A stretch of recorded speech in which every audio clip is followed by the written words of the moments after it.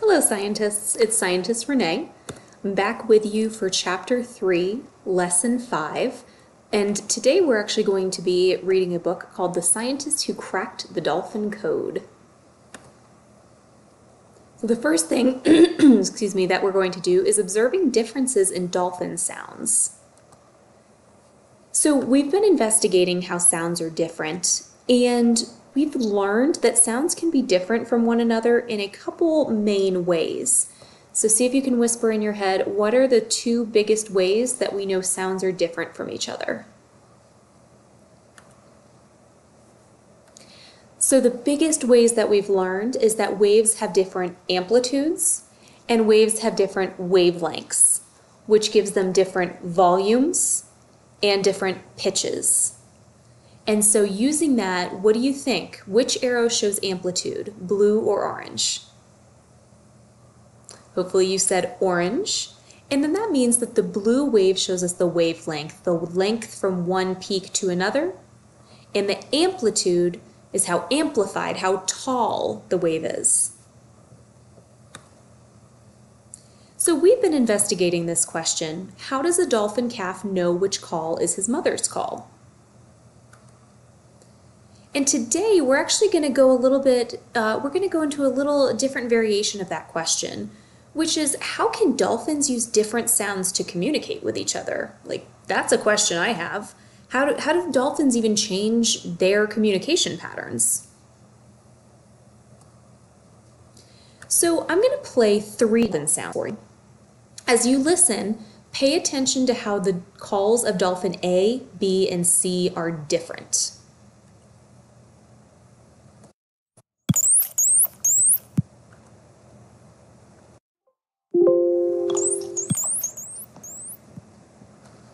That was A. Now we're going to listen to B.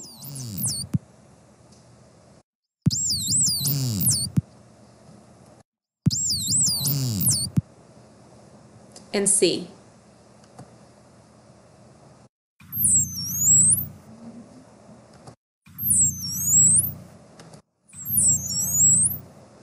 Let's listen to all 3 one more time.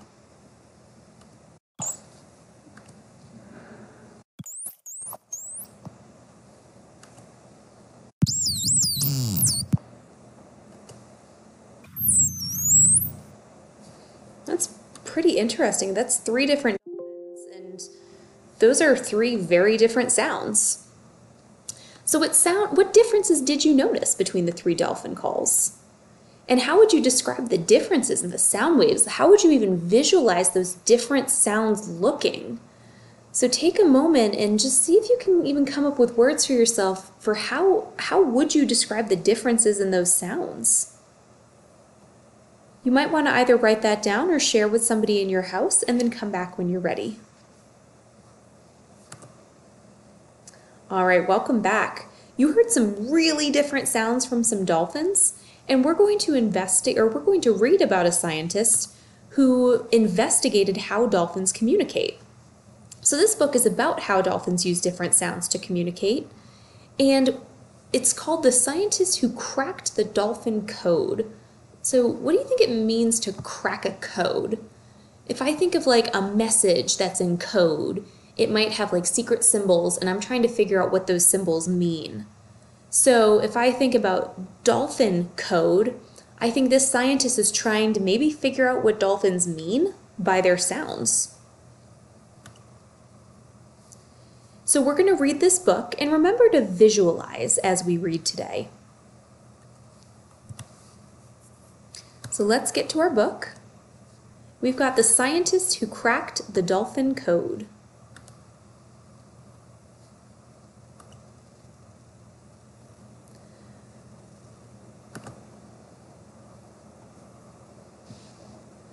Layla Saig is a scientist who investigates animals. She has loved animals her whole life.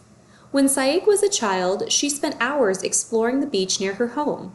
She loved to watch the hermit crabs walk across the sand looking for food. At home, Saig took care of her family's fish. She kept the fish tank clean and watched the baby fish as they grew. She named the fish and could tell them apart by how they looked. Ooh, hermit crabs. She liked to explore the beach, and she saw these little things called hermit crabs walking across the sand. And they left these interesting looking tracks. That's cool. Now, as a scientist, Saig investigates how animals communicate. She has learned that animals use all of their senses to communicate. Sound is a very good way to communicate in places where it's hard to see. In the ocean, animals can't see very far through the water, so they mostly use sound to communicate. So here's Layla Saig. It says that elephants use touch to bond with one another. Skunks use smell to defend themselves. And frogs use sound to attract mates. Whoa, look at that frog. His whole throat is puffed up. And whales use sound to communicate in the dark ocean.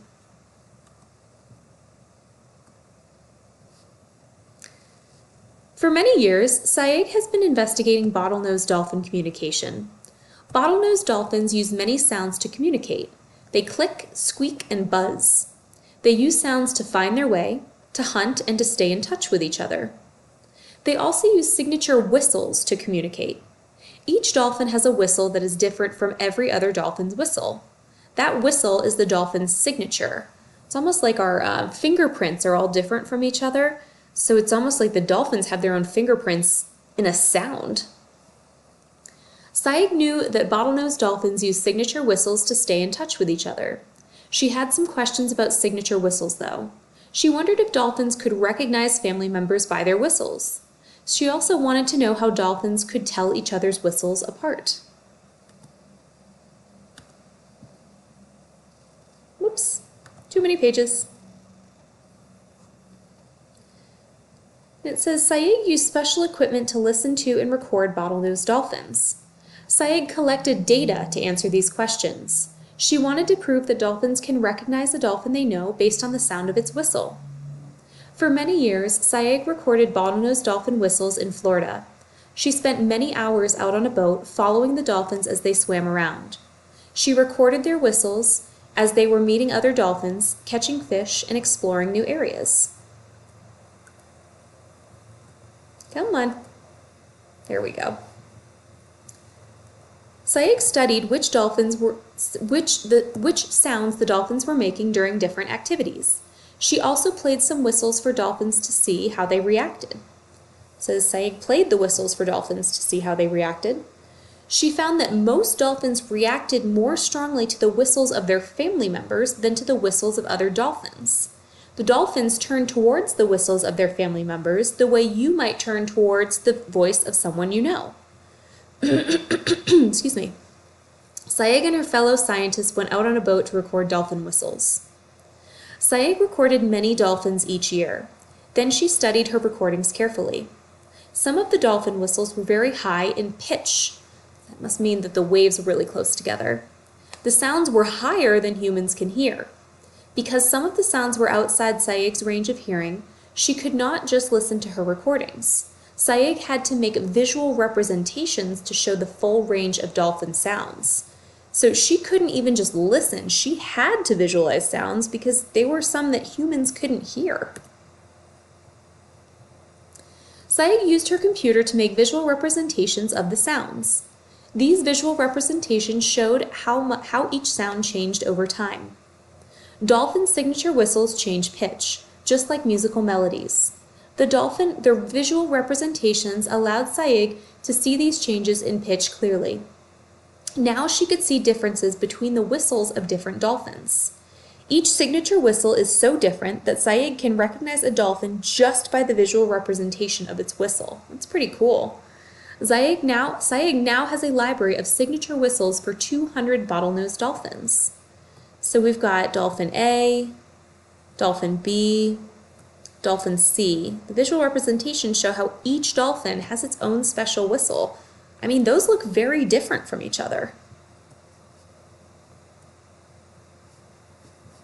Saig wondered how baby dolphins, or calves, first developed their signature whistles. She followed mother dolphins and their calves to find out. She found that dolphin calves practice their whistles. Most of the time, a calf will develop a different whistle from its mother's. A calf's whistle is usually set within a few months of birth. Once it's set, a dolphin's whistle stays the same for the rest of the dolphin's life. Saig still wondered what exactly dolphins were noticing when they recognized the signature whistle of another dolphin. She knew that humans are good at paying attention to changes in pitch. She did not know if that was the same for dolphins. There's no way of knowing exactly what a dolphin is hearing or thinking, but scientists can look at their behavior for clues. Saig and her fellow scientists looked at many visual representations of dolphin whistles. Saig simplified her visual representation of dolphin whistles. She took out everything but the changes in pitch over time. She turned these simplified visual representations into actual sounds that she could play with speakers. Saig played the simplified whistles for dolphins to see how they reacted. The dolphins were just as good at recognizing the simplified signature whistles. The dolphins could recognize a family member just based on the changes in pitch of its whistle. Saig found that the change in pitch is the most important discovery. Saig found that the change in pitch is the most important thing that dolphins are listening for. This was a big discovery. She was able to make an explanation of why dolphins can recognize signature whistles. Like all scientists, Saig has many new questions from her investigations. She wonders how dolphins communicate using other sounds besides their signature whistles. Scientists don't yet have a good explanation for how and why dolphins use certain sounds. Saig has also begun to investigate the sounds made by other types of animals. She's investigating the sounds made by orcas and pilot whales. Orcas and pilot whales are toothed whales just like dolphins. Like bottlenose dolphins, they make many kinds of sounds to communicate. To make an explanation about how these whales communicate, scientists first need to sort the whales' sounds into groups based on changes in pitch. Visual representations of sounds help them do this. We see some pilot whales and an orca.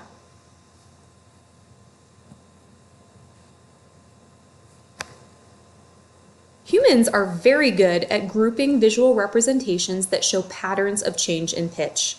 Saig asked people to visit a website and sort visual representations of orca and pilot whale sounds. Non-scientists were able to do the sorting just as well as scientists. This means that even people who are not trained scientists can help with this investigation. It's really cool.